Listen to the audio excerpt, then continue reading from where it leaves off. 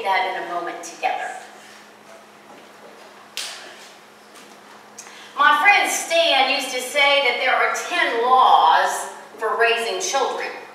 And then after he had children, he said that there are really 10 suggestions for raising children. And then a few more years went by and the children became teenagers. And he came to the conclusion that there are really 10 hints for raising children. On Mother's Day, people spend billions and billions and billions of dollars, over $10.5 billion on Mom. But on Dad, not so much. Dads just can't seem to get a fair shake. Paul Harvey defined a father like this: a father is forced to endure childbirth without an anesthetic. And a father is never quite the hero his daughter thinks he is, and never quite the man his son believes him to be. So dads work hard to smooth out the rough places in the road for those who will follow him. Fathers are the ones who give daughters away to other men who aren't nearly good enough, so they can have grandchildren who are smarter than anybody else's. Father's Day seems to be a day set aside to someone's attempt to give dads equal time. It was done with the right heart, but it has never really had the impact that Mother's Day has enjoyed. The definition of a father is a man who carries pictures of his family in his wallet where his money used to be. Happy Father's Day, or to women, it's National Elbow Your Husband in the Ribs during the sermon day. Today is the day that we honor our fathers and our grandfathers, the uncles, and all the men who have filled important roles in the lives of our family and of our church. In Scripture, we are commanded to honor our fathers and mothers. So let's turn to the Scriptures, shall we? Exodus 20, verse 12, page 60. If you'd read it with me, please.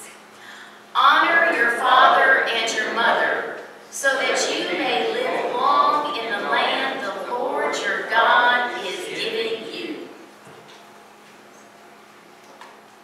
We want you to know, men, how important you are to us. We want you to realize and recognize how much you teach us, more than you probably ever know. On live TV shows and sporting events, have you noticed that everyone who is gathered around, they've got these signs that say, "Hi, Mom!" Or you can hear the athletes being interviewed saying, "Hey, Mom, I love you." Dads, you're important, but I guess you just don't get that recognition. Chuck Colson, who founded Prison Fellowship Ministry, noticed that on Mother's Day, they always give out more cards than they do on Father's Day. That it seems as though in one large prison in California on Mother's Day, they gave out 1,000 cards for the inmates to send to their mothers. And at the same prison, at the very same prison, on Father's Day, only 6 inmates asked for cards to send to their fathers. Whether you are a father or whether you are celebrating the life or the memory of your father this morning, know that regardless of whether you had or have a great father, remember that God, the Creator, your Heavenly Father, will never let you down. Our Heavenly Father loves us, instructs us, provides for us, protects us, encourages us, forgives us, cares and blesses us. Where our parents might fall short, we see that our Heavenly Father steps in to be what our parents might not be able to be. See what great love the Father has lavished on us, that we should be called children of God. It has been said that being a dad is not easy. It seems as though dads spend the first couple of years encouraging the children to walk and to talk, and then the rest of the life telling them to sit down and be quiet. If you look up father in the dictionary, you will see that it comes right before the word fatigued. You may not see it, but a father is more influential in the development of a child child's life than any other factor. And the older the children become, the more they appreciate you, dads. Mark Twain once said that when he was 14, his father was not too smart, and he could hardly stand to be around him. But when he turned 21, he was amazed and astonished at how much his dad had learned in 7 years. Someone once wrote, "The world according to Dad," words that most dads have said at some time or another to their children. See if these ring a bell. Words like, "This is going to hurt me more than it's going to hurt you." "Bring back all the change." "How should I know? Ask your mother." "I'm not made out of money." "I wasn't asleep, I was resting my eyes." "Be quiet, can't you see I'm trying to think?" George was the father of 3 small, active boys, and one summer they were all out in the yard and they were playing superheroes. And George was the villain. The boys ganged up and they tackled George to the ground, and George, he didn't get up right away. And a neighbor ran over to see if George was okay, and George opened one eye and said, "Shh, don't give me away. This is the only chance I've had to rest all day." You don't have to be a Superman to be a super dad. You don't have to fit a certain mold or have nerves of steel or the ability to always say and do the right thing in every situation to be a great dad. Most dads have a career to think about, cars to work on, gutters to clean, lawns to be mowed, ballet recitals and concerts to attend, parent-teacher conferences to attend, ball games to watch, and the list just goes on and on and on. 82% of full-time working men say that they would like to spend more time with their family. Father's Day is a time to celebrate the huge contribution made to family life by our dads. It's a special time of the year, a special moment to say thank you for all the sacrifices made, for the hard work, for the long hours of parenthood, freely given but rarely acknowledged. It's an opportunity to salute the simple, quiet nobility of being a father. Fatherhood is getting up in the middle of the night to see what the noise was outside when you'd really rather stay in bed and hide like everybody else. Fatherhood is the best excuse in the world to buy all those toys that you wanted as a child and never got. Fatherhood is carrying sleeping children into the house when you're really too tired to even carry yourself in. Fatherhood is a thankless job of fixing kites, breaking up fights, wiping up chocolate milk, trying to fix the sink before realizing you really do need to call the plumber, and opening the jar of pickles when no one else can. Have you found the perfect Father's Day gift yet? In fact, it's the same gift that I recommend for Mother's Day. It's nestled after that command to remember the Sabbath. We find this 5th commandment, honor your father and mother. Honor means to regard with great respect, with esteem, and to give recognition. The fact that God even added honor your father to the 10 commandments should tell us how important it is. There are lots of things that you could give your dad on Father's Day. The traditional tie, maybe the fishing rod and reel, a bowling ball, a new shirt. But the best gift to give is to honor him. Some of us had good fathers, some bad, some absent, or some geographically close but emotionally distant. We think back to how our fathers treated us when we were young, how involved they were in our lives. Were they kind? Were they gentle? Were they understanding? Were they patient? Did they love God? Did they show us that Sunday morning was a priority to attend worship and to honor God, our Heavenly Father? Psalm 139 makes the point that God, our Heavenly Father, is supportive, fair, engaged, and patient. Moreover, throughout the passage of time, God has said over and over and over and over again, I love you, I love you, I love you. My dad didn't always say, I love you. I would say to my daddy, I love you, and he'd say ditto right back at you. The term father is used to describe God 266 times in the Bible. The word father itself is used 352 times in the New Testament. title that honors God. God leaves us the best example and model for fatherhood.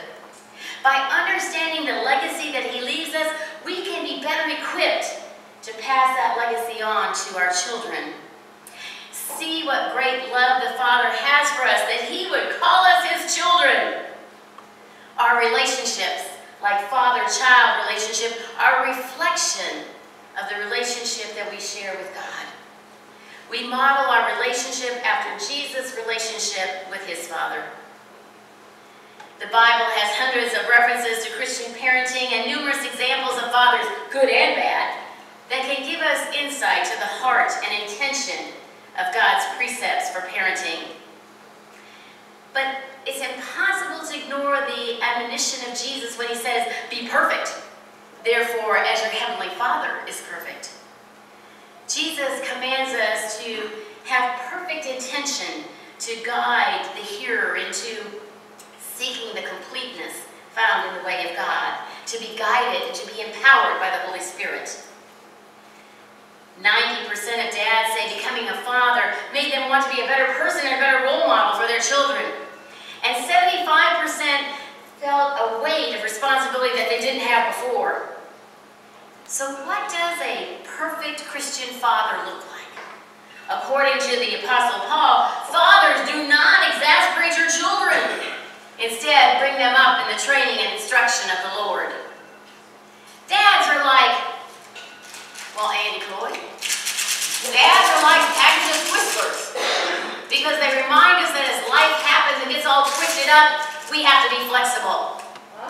Life happens and it throws us all kinds of curves and twists, and you have to have some flexibility or else you'll snap.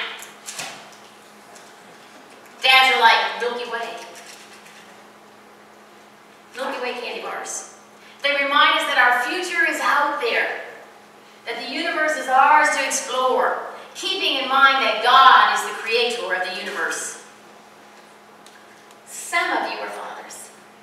Some of you are married to fathers. And all of us have had a father. Honor your father and your mother as the Lord your God has commanded you, so that you may live long and that it may go well with you in the land your God is giving you. The issue of giving due honor to parents is a big deal as far as God is concerned. Parents are usually the first representatives of God that we encounter in life. Our response is to set the time for the attitudes that we develop towards God. God himself sets the example. Psalm 103:13 says, "As a father has compassion on his children, so the Lord has compassion on those who fear him." God is the perfect example, sensitive to our struggles and tender in his compassion towards us. We see the tender side of the father in the prodigal son. Both his sons were prodigal in their own way, but the father never rejects either of them. The story really is more about the heart of the father rather than the foolishness of the son. And so it is with God and us. 3-year-old Sally was having trouble sleeping through the night, and so she would wake up several times in the night because she was afraid. And each time her father would tuck her back into bed and remind her that God was with her and God would keep her safe. And after several nights of this behavior, Sally's dad asked her if she prayed to God to take away her fear so that she might sleep. "Oh yes," she assured him. "I prayed really hard to God, and he told me to come and get you." God is the Father who's always home. He is the Father who will always protect us. God is revealed to us through many names or titles, each revealing a different aspect of his nature. In creation, he is Elohim, the faithful, powerful God. In the Garden of Eden, he is Jehovah Elohim, Lord God, who is eternally holy.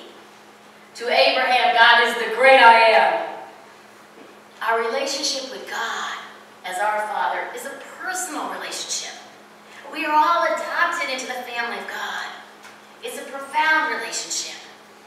The Jews had dozens of names for God, whatever they needed at a given time. If they were anxious, they would call on Jehovah Shalom. The Lord is our peace. If they were sick, they would call on Jehovah Rapha. The Lord is our healer. When Jesus spoke the word Father in Aramaic, he used Abba, Daddy. We have a personal relationship with God, for when God adopts us into his family, he didn't do it just for a little bit. He did it for all eternity.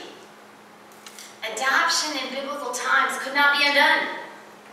The love that God has for us, for each of us, is extremely extravagant.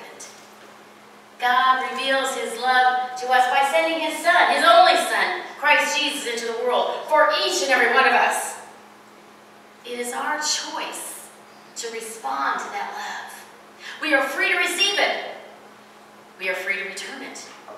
And we are free to share it. Now, that's a Father's Day message for all. Amen and amen.